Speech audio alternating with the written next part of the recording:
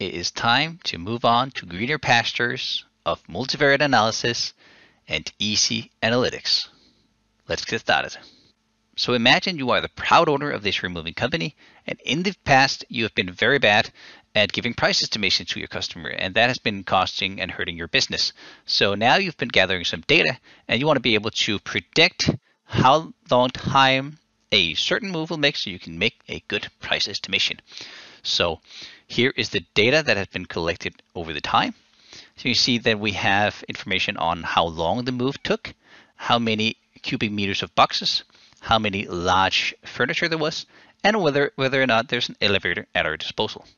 So this is a really classical data set, and it's I think the most common I see out there, because every row could be a batch, it could be a measurement, and I have some sort of Y being the hours. I have 3 X's, and I want to compare these, and I want to understand how they affect each other. What I try to encourage my customers to do is these 2 things first. And I was wondering whether to do this automatically, so I've already done them, but they're so easy to do that I wanted to show you the steps. So to make these 2 analyses, what you do is you go to Analyze Distribution, you highlight all the columns, you press Y, and you press OK. I hold down Control, and I click the quantiles to close all quantiles. I click summary statistics to close those, and I press frequencies to close them. So this is one.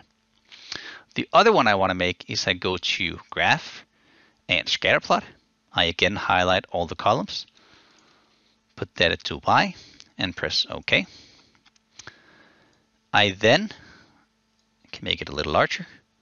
I then click this checkmark box there, and I click this checkmark box there, and I say combine windows.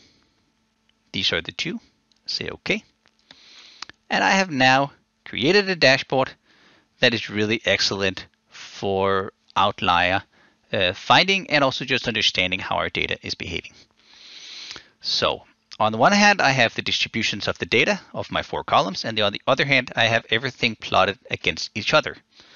So I can see if I select all the points that do have an elevator, those are those represented over here.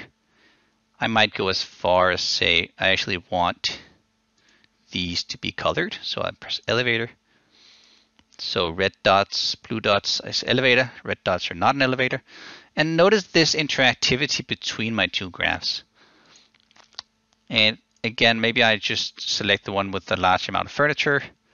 Those are these ones. And there's one thing that really pops out of me fast, and it's that particular measurement.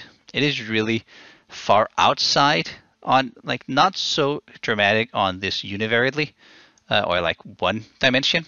But when I look at it in 2 dimensions, like large and hours, it really comes out as a big outlier. I might say that I want to have some density ellipses. Again, just showing where I have where I have correlations, and again, just also showing how much of an outlier that is. So I know that is something's wrong with that. I don't want to use that because it will skewer my my data. So I've highlighted it. I right-click, I say row, hide, and exclude, and these 2 analyses then updates without that data point. So it's just important, like no matter what data you have, you need to start here. You need to understand if you have outliers, is there any trends we need to be looking for? So I love this dashboard, and we can of course save that by clicking this red triangle, saying save script to data table. We call it the awesome dashboard. Okay, so that's one. Close all this down. And the next thing is then what people normally do in Excel, and that is to create graphs. We call it the graph builder.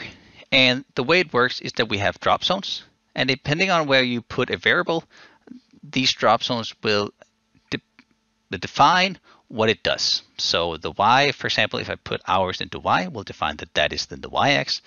If I put elevator into X, that is now the X. So I have like an elevator by hours, and I can change parameter up here and say maybe I want to look at the box plot or a distribution of the 2.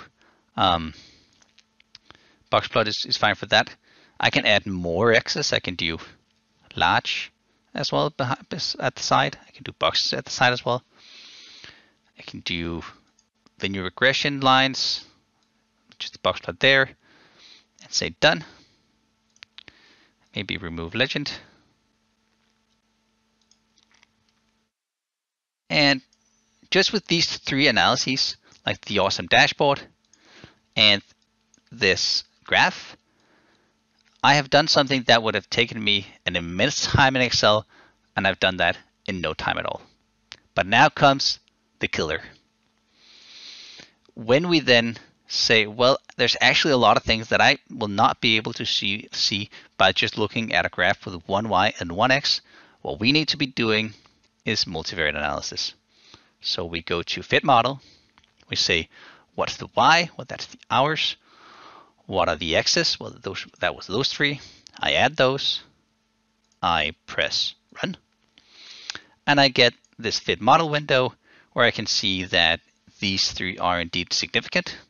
And I can get the estimation that I was so looking for here at the end. So now when a customer calls me, he can say, well, I have 20 cubic meters of boxes. I have 5 pianos. And yes, I do indeed have an elevator. I can say to him, well, that will cost you 41.58 hours of moving time. And I might use the upper confidence here just to make sure that I'm getting enough money. Now, he might call me back and say, I'm sorry, the elevator is broken. I say, I'm not sorry, you're sorry. Because now it's 51 rather than, so there's like a 7-hour difference between these 2 points. So there it is. Those are really the 4 things that will make your visualizations much better, your understanding much higher. Because imagine that these were not boxes, large, and elevator. This was maybe the machine number. This was temperature. And this was pH. Or this was whatever you have in your setup. And you'll be able to do this in no time. If you want to see how I do this, I have multiple videos showing how this kind of analysis is set up. But thanks for watching. I hope that was useful. Stick around if you want to see more like this. Give it a like if you liked it. Don't forget to subscribe if you want more content like this. But again, I'm out.